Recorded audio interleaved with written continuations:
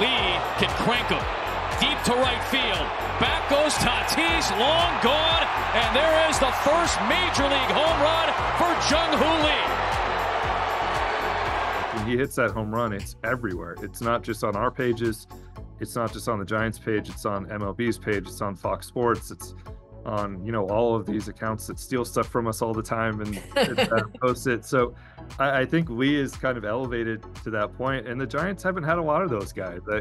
Cole and I have joked about, how rare it is for them to be on MLB's Twitter and Instagram accounts at times. So he seems like he could potentially give him that guy. And for me, he really hit the ground running, and I thought that was the highlight of the weekend.